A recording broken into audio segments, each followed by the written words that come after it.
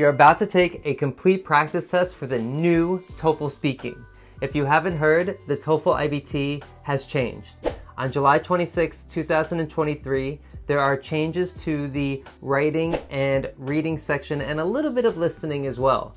But speaking really hasn't changed at all. So it's a new test, but speaking is pretty much the same exact thing as it's been since 2019. So there's no meaningful changes, but these are some new questions, haven't put on YouTube before, so hope you guys find this helpful. A couple of notes really quickly before we get started. Get ready to record your voice. It's really helpful to listen back to your speaking. You know, it's hard to remember what you say and how you say it in the moment. Really, I know you hate the sound of your own voice, but get used to it. It'll be really helpful.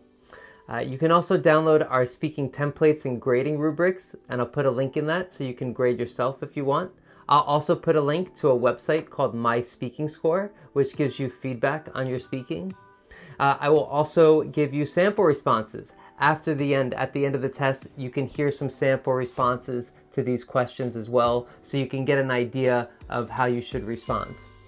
And yeah, again, you could download the PDF if you want the text version of this. Link in the description to the test so you can have a file on your computer all the time. That's totally fine. So I'll put a link to that. And the last thing is to check out the speaking study plan. This is for my own site, Speaker English. So this is a kind of side project. I usually always talk about TST Prep, but Speaker English, I've made study plans for TOEFL Speaking in particular. That is 30 to 90 days. And basically you have a plan, you know what to do every day, one question every day. What makes this unique and different is that it's not a course with just videos. You know, it's not a meeting with a teacher. What it is that it's something that you have every day that can help you improve your speaking. This is for students who have taken the test before and haven't gotten their speaking score. If you haven't taken the test yet, I don't think it's a good fit for you. So just keep that in mind. It's for people who are struggling with the speaking, really. Okay, it's designed to help you improve your overall speaking abilities. But anyway, let me get back to the test, sorry. So let's get back to the TOEFL speaking test. It's about to start. Good luck, everybody, and I will see you at the end.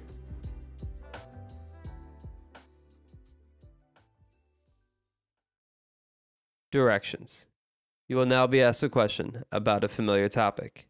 After you hear the question, you will have 15 seconds to plan your response and 45 seconds to speak. Do you agree or disagree with the following statement? Video games have a positive impact on children. Provide reasons and examples to support your stance.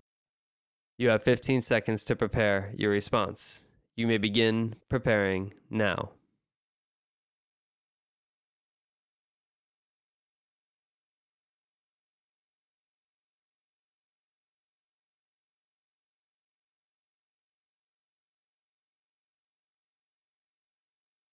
You now have 45 seconds to speak. You may begin speaking now.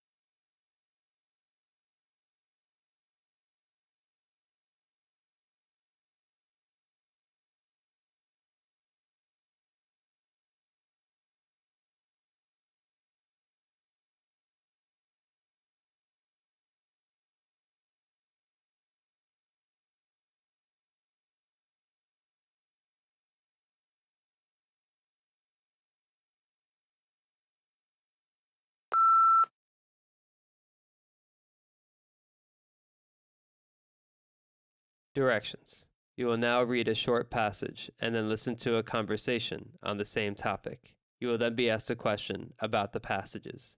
After you hear the question, you will have 30 seconds to prepare your response and 60 seconds to speak. You have 45 seconds to read the passage below. You may begin reading now.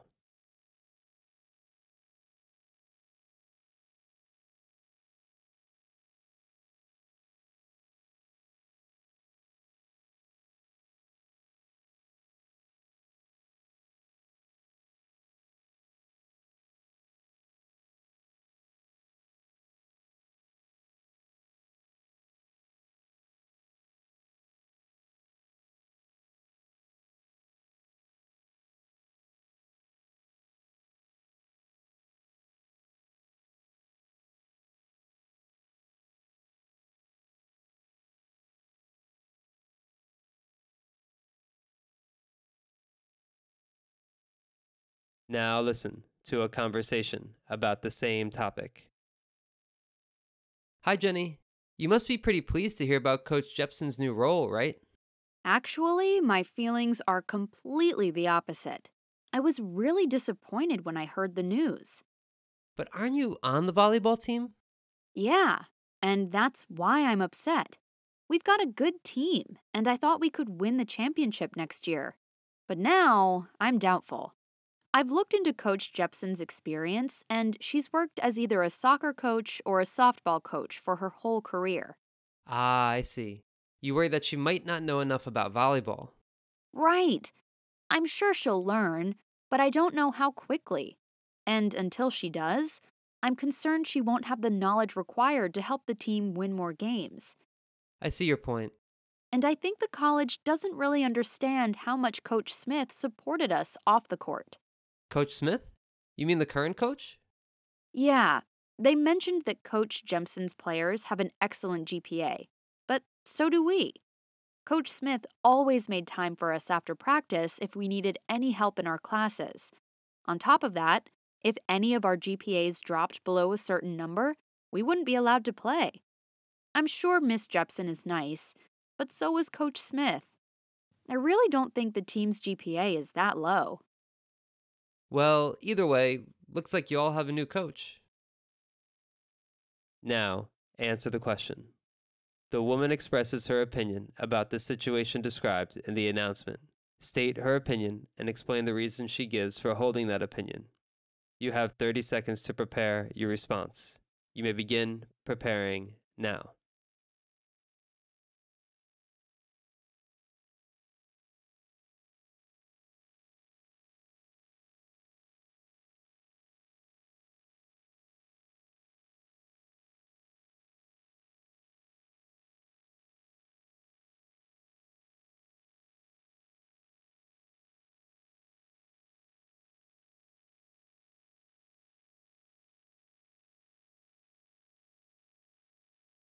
You now have 60 seconds to speak. You may begin speaking now.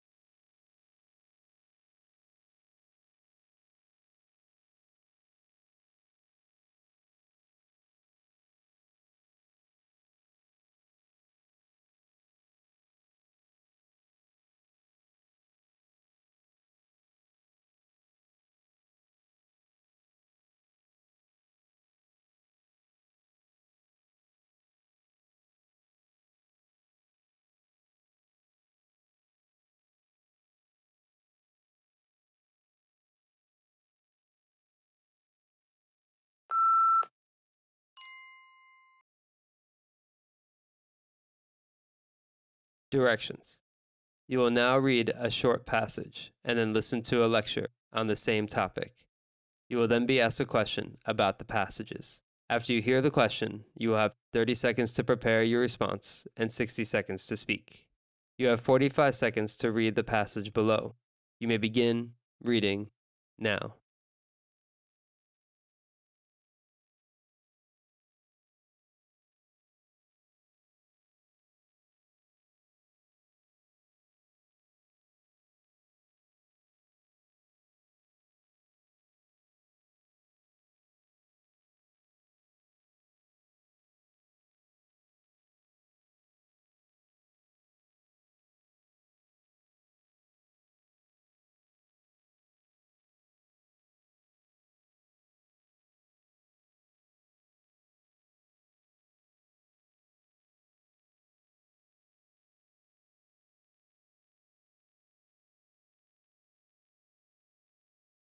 Now listen to a lecture about this topic in a psychology class. So, as was already mentioned in the reading, the yips is most commonly associated with sports, and some of the best examples come from baseball. Bill Blass was an all-star baseball player in the 1960s and early 1970s. In 1973, however, Blass suddenly lost his previous pitching abilities. One day, without warning, he just couldn't pitch the way he used to. You see, in the past, Blass would just pitch. He had a considerable amount of training leading up to the time he became a professional baseball player, which was mainly stored in his unconscious mind. But once he became aware of the complicated motions associated with throwing a baseball, he was no longer able to perform at a high level. His career went to decline, and sadly, he was never able to overcome this problem. But the yips aren't always fatal to an athlete's career. Another baseball player, Steve Sax, started to suffer from a similar deterioration of basic baseball mechanics in the 1983 season. After a single bad throw in a game, Sax began to question his throwing ability, and fear started to cloud his judgment. He committed error after error while throwing to first base. However, Sax worked with a psychologist to help identify the fears which were getting in the way of his performance. It was through Sax's ability to identify his fears and notice them while he played that helped him return to his normal playing form. He played for another 13 years after that, without experiencing the same problems. Now, answer the question. Using the examples of Bill Blass and Steve Sax from the lecture, describe what the yips is. You have 30 seconds to prepare your response. You may begin preparing now.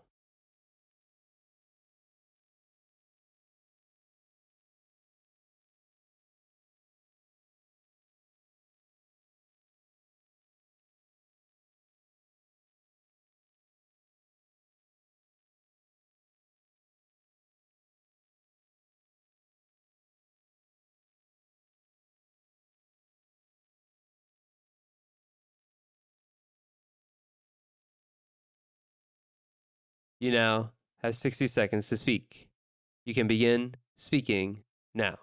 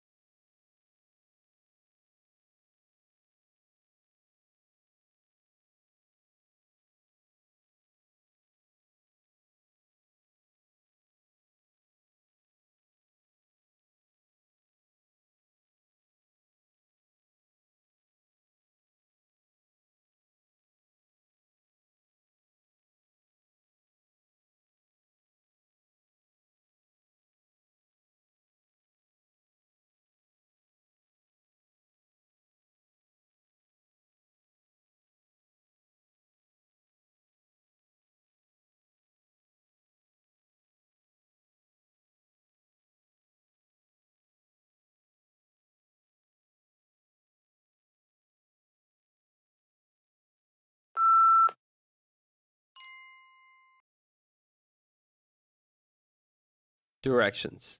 You will now listen to part of a lecture. You will then be asked a question about it.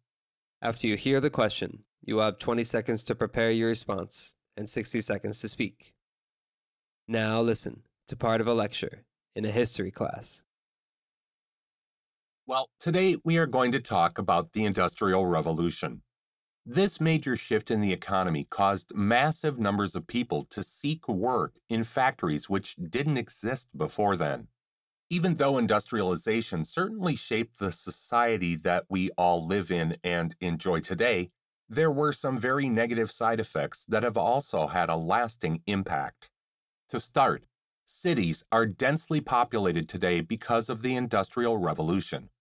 Before factories sprouted up in cities, people were happy to live in rural areas in tight-knit families within small, local communities.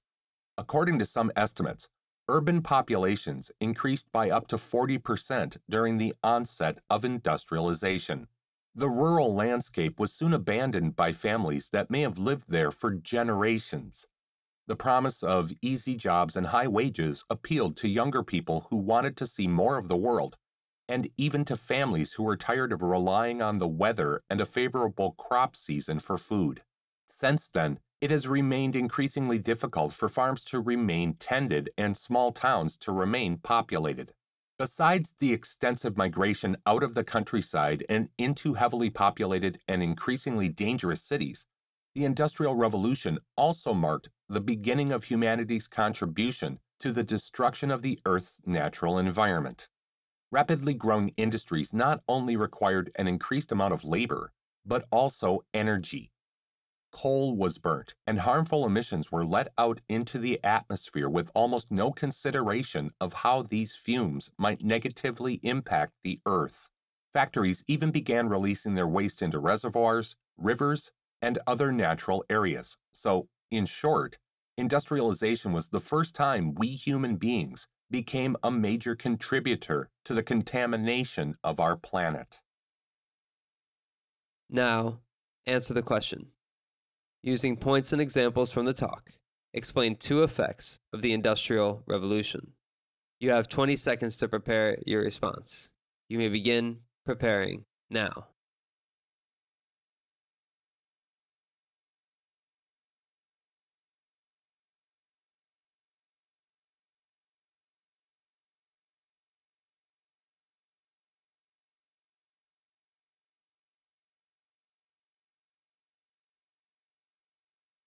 You now have 60 seconds to speak. You may begin speaking now.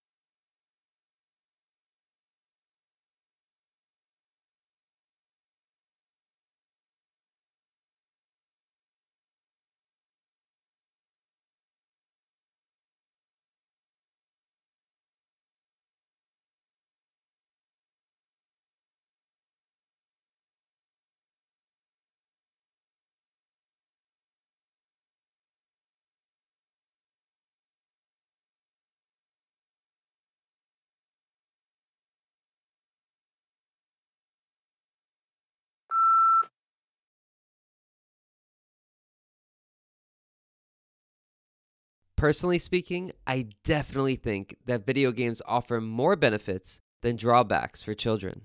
I remember when I was a child, almost 30 years ago now, and we were the first generation to play a computer game in school called the Oregon Trail. Not only did we enjoy competing against each other, but we also learned about American history in an interesting and engaging way. On top of that, most children are surrounded by video games, so they're impossible to avoid. For example, tablets, phones, and computers all have different games, and many of them are not only entertaining, but educational. That's why I totally agree that video games are more beneficial than harmful for children.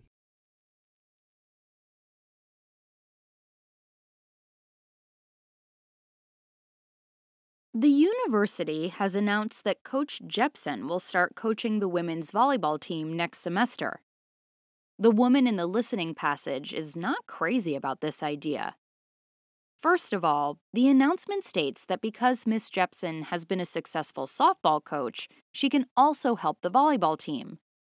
However, the woman points out that she doesn't have any experience coaching volleyball, so she is doubtful about their chances of winning next year. Secondly, even though Miss Jepson may help students improve their GPA, so does Coach Smith, the current volleyball coach. The woman in the conversation points out that Coach Smith always makes time to help her players with their studies and doesn't even allow them to play if their GPA falls below a certain grade. These are the reasons why the woman is really unhappy with this change.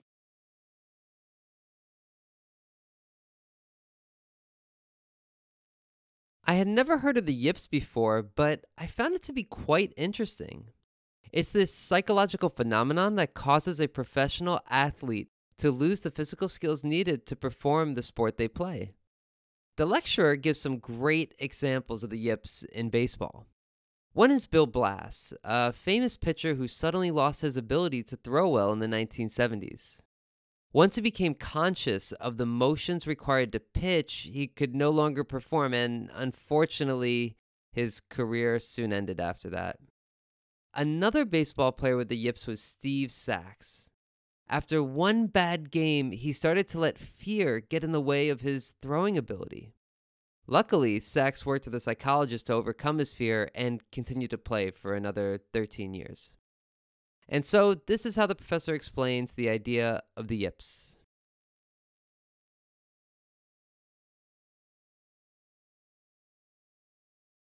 In the lecture, the professor discusses the Industrial Revolution, which was a drastic change in the economy that caused massive numbers of people to seek jobs in factories. In particular, he describes two of the negative side effects of industrialization. One drawback of the Industrial Revolution was urbanization. When people realized they could easily find work in a factory, they moved to cities and abandoned the rural way of life. Unfortunately, this has made it difficult for farms to survive and for small towns to remain populated. Another downside of industrialization was, and still is, the environmental effects. At first, the growing industries meant that a lot of coal had to be burned for energy, and this released harmful emissions into the atmosphere. Also, factories polluted reservoirs and rivers with their wastes. So, as you can see, these are two very negative side effects of the Industrial Revolution. All right, congrats, you made it. If you're still a little confused about the TOEFL speaking and what you need to do to improve, check out this video here where I go over some sample answers to each question type so you have a better idea of what kind of score you can expect and also how you can answer these questions better. And that's it. Good luck, everybody, and I will see you next time.